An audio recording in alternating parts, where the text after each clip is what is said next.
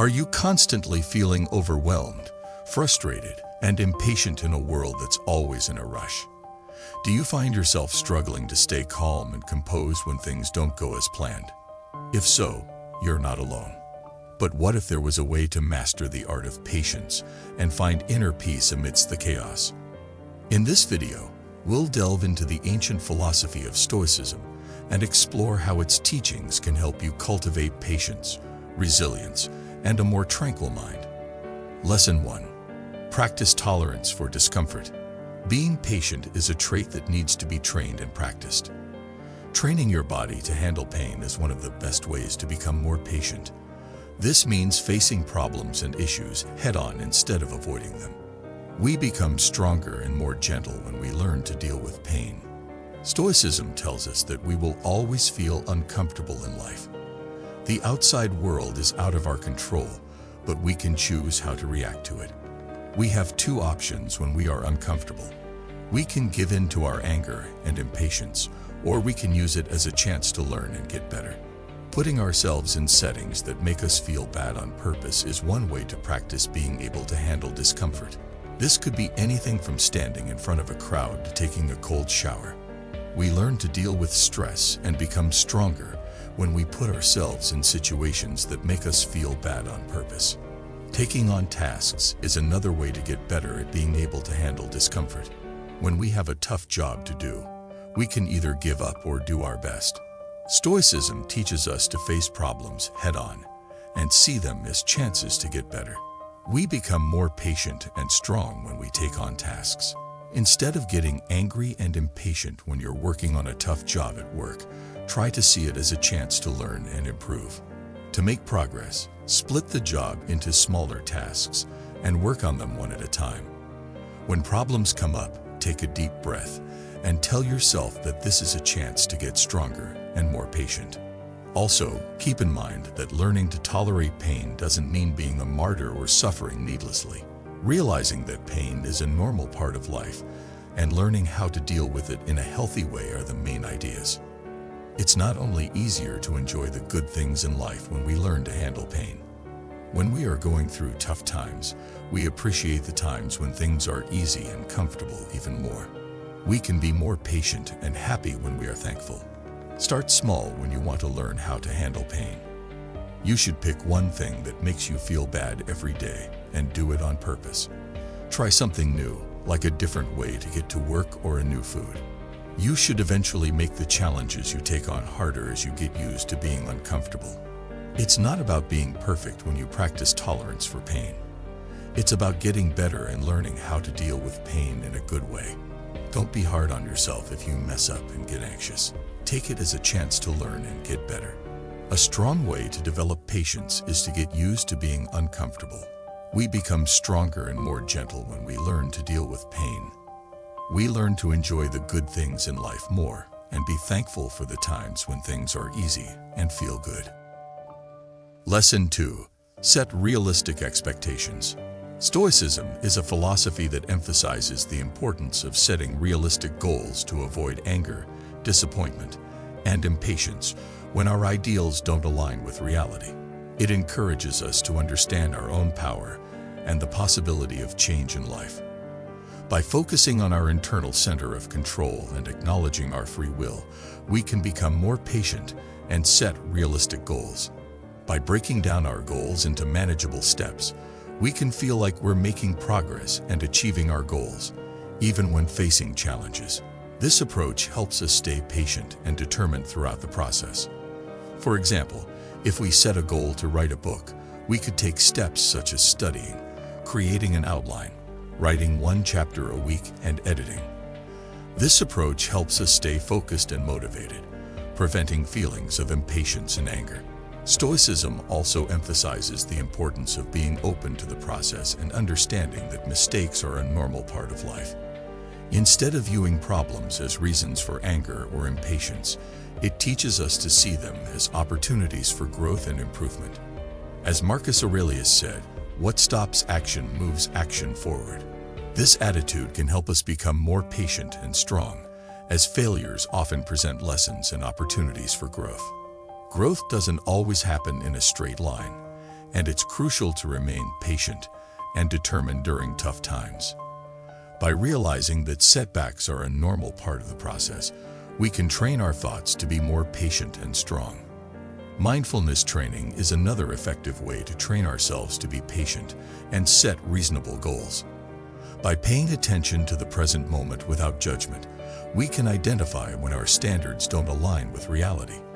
Learning to be patient involves setting realistic goals, being aware of our power, breaking down goals into manageable steps, accepting the process, and practicing mindfulness. By embracing Stoicism, we can learn to handle life's problems with patience, persistence, and inner peace. Lesson 3. Reframe your perspective. Changing the way we look at things is one of the best ways to become more patient. Our impatience is often caused by how we see the world and the things that happen to us. We might think that problems are impossible to solve, delays are unbearable, and failures are proof that we're not good enough. Stoicism teaches us that we can choose how we see things and that problems can be used as chances to learn and grow. It's not what happens to you that matters, but how you react to it, said Epictetus, one of the most important Stoic philosophers. This sentence shows how important perspective is in shaping our lives. Things that happen to us are out of our hands, but we can choose how to react to them. We can become more patient and strong by choosing to see problems as chances. Practicing thanks is one way to change the way we see things. We can see the world in a better light when we think about what we do have instead of what we don't have. Practicing gratitude helps us enjoy the present and see the good things in our lives. It also helps us see problems in a bigger picture and as short-term hurdles instead of impossible problems. Acceptance is another way to change the way we see things. Accepting things as they are, without judging them or fighting them, is what it means to accept them. We make our own pain when we fight against truth. When we are stuck in traffic, we might get mad and irritated, which makes things worse. If we accept that things are as they are, and that we can't change the traffic, we can choose to react in a more positive way, like by deep breathing or listening to music. Acceptance also means realizing that we can't change some things. We can't change the weather, the business, or the way other people act. We have power over how we react to these things. We can become more patient and strong by focusing on the things we can change, like our thoughts, feelings, and actions. Focusing on our beliefs helps us change the way we see things, which is what Stoicism teaches us. Our values are the rules that we follow and the things that give our lives purpose. When we think about our values, problems can be seen as chances to live our lives in a way that is in line with our beliefs. If we value being kind, a tough customer might be a chance to be patient and understanding. If we want to be the best, we might see a loss as a chance to learn and get better. To change your point of view, you should first figure out what you value. Which morals are the most important to you? What do you want to do with your life? You should look for ways to live by your ideals every day once you know what they are. When problems come up, think about how you can handle them in a way that fits with your values. Always keep in mind that problems are chances to learn and grow, and that you can choose how to see them. Changing the way we think about things is a strong way to become more patient. We can see problems as chances to learn and grow if we practice gratitude, acceptance, and keeping our ideals in mind. Keep in mind that we can't change the things that happen to us, but we can change how we talk about them. Pick a way to react that fits with your values and helps you be patient and strong. Lesson 4. Reward yourself for patience. Being patient is a trait that you have to work at and practice. Most people don't automatically do that. It's important to praise and award ourselves for the work we put into becoming more patient. In this way, we not only reinforce good behavior, but we also push ourselves to keep learning patience. Setting small goals and having a party when we reach them is one way to thank ourselves for being patient. You can break a job that takes a lot of time into smaller tasks and make it your goal to finish each one as it comes up. As you finish each job, give yourself a moment to enjoy your success. This can be as easy as taking a break, giving yourself a favorite snack, or telling yourself something nice to celebrate your progress. Taking care of ourselves is another way to thank ourselves for being patient. Being patient can be hard on the mind and the emotions, so we need to take care of ourselves to keep from getting burned out. Some examples of this are working out, meditating, or spending time with people you care about. Taking care of ourselves not only helps us feel better, but it also shows us how important it is to love and care for ourselves. It's important to see and enjoy the good things about being patient. Being patient can help you make better choices, have better relationships, and be stronger. When we see the good results of our patience, we are more likely to keep doing it. Taking a step back to see the progress we've made and the good things that have come from our waiting is important. Reward systems should not be used as a crutch or a way to avoid the pain of learning patience. You don't want to avoid pain. You want to learn to handle it and grow from it. To avoid discomfort, it is important to use rewards as a way to motivate and promote behavior, not as a way to get away from it. If we want to be more patient, we shouldn't compare ourselves to other people. Being patient is a process that is unique to each person. Comparing ourselves to others can make us feel bad about ourselves and angry, which can make it harder to be patient.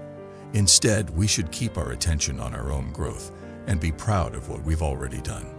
Remember that being patient is something you do all your life. It's not something you can learn in a few weeks or overnight. As a result, we should be patient with ourselves as we try to become more patient. It's helpful to remember that progress takes time and that every step forward, no matter how small, is a step in the right way when we mess up or get angry. Rewarding ourselves for being patient is a big part of getting better at it. We can keep ourselves motivated to keep practicing patience by having small goals, taking care of ourselves, recognizing the benefits of patience, not comparing ourselves to others, and being patient with ourselves. Lesson 5. Take deep breaths. We often have the fight or flight response in our bodies when we are in a tough situation. This reaction causes a number of changes in the body, including a faster heartbeat, shallow breathing, and tense muscles. These changes can make us tense and impatient, which can make it tough to handle what's going on. It is said in Stoicism that the breath can help us calm down. We can start the relaxation reaction by taking deep breaths. This can help us feel calmer and more patient. The relaxation reaction is a deep state of relaxation that works against the fight or flight response.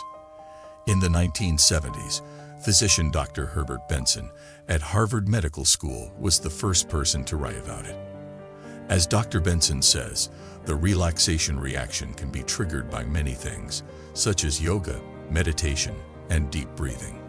When we trigger the relaxation response, our bodies go through a number of changes, such as slowing down our breathing and lowering our blood pressure and heart rate. These changes might make us feel calmer, more at ease, and more in control. One easy and effective way to start the relaxation reaction is to take deep breaths. Find a setting that feels good. You can stand up straight, lie down on a bed, or sit down. Close your eyes and let your body rest for a moment. Hold out your arms and put one hand on your chest. Hold your breath and slowly and deeply breathe in through your nose. Let your belly rise as you do this. As you slowly and deeply breathe out through your mouth, let your belly fall as you empty your lungs. Pay attention to how your breath feels as it moves in and out of your body as you do this cycle of deep breathing for a few minutes. Deep breathing will get easier as you do it more often. Try to do some work every day for a short time. Find a quiet place to do deep breathing. This is especially helpful when you are just starting out. You can find a lot of guided techniques online that can help you learn how to do deep breathing. When you're doing deep breathing, try to pay attention to your breath. Bring your mind back to your breath slowly if it wanders. It might take some time to get good at taking deep breaths.